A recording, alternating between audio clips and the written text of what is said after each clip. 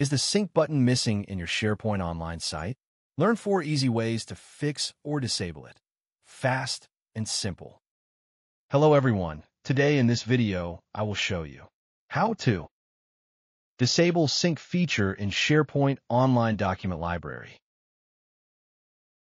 Level and site level. In 4 different ways. For instance, this is my custom document library. You can see here the sync button is enabled, and you can sync this document library with your local drive. But due to some requirement, you may not need this. Then how to permanently disable this? I will show you the step-by-step process.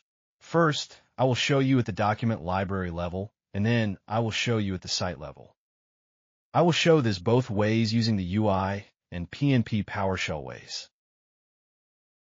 So let's get started.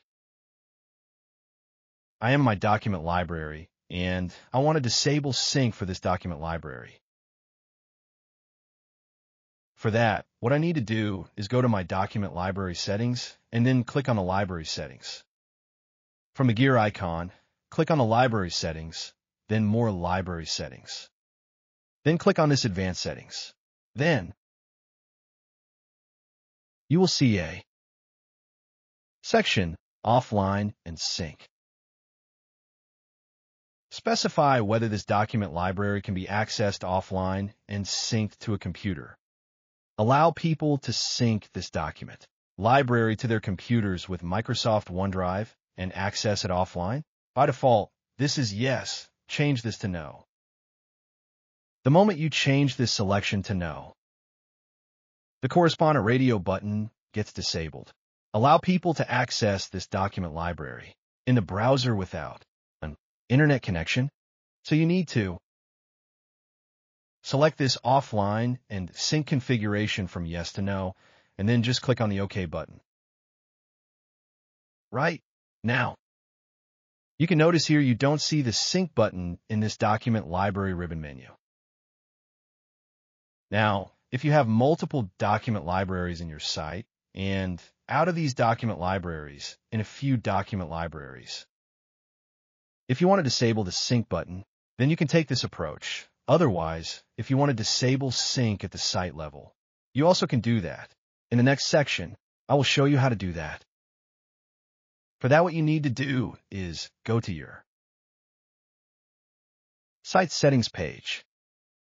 I'm going to my site settings page. This is my site settings page. Then you'll find this search and offline availability from the search section. Click on this. Search and offline availability. Then you'll see this offline client availability section. This specifies whether this site should be available for offline clients. Allow items from this site to be downloaded to offline clients. By default, this setting is yes. You need to change it to no. Now, if you make this change to no, none of your document libraries from your specified site will have the sync feature enabled.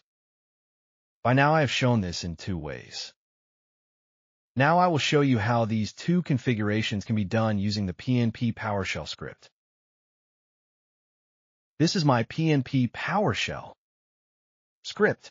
This script will disable the sync button at the SharePoint site level.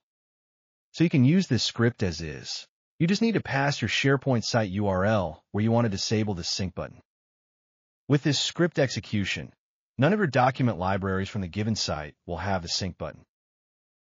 Similarly, if you want to disable sync button for a specific document library from your site, you can pass the site URL and document library name, and then you can execute this script.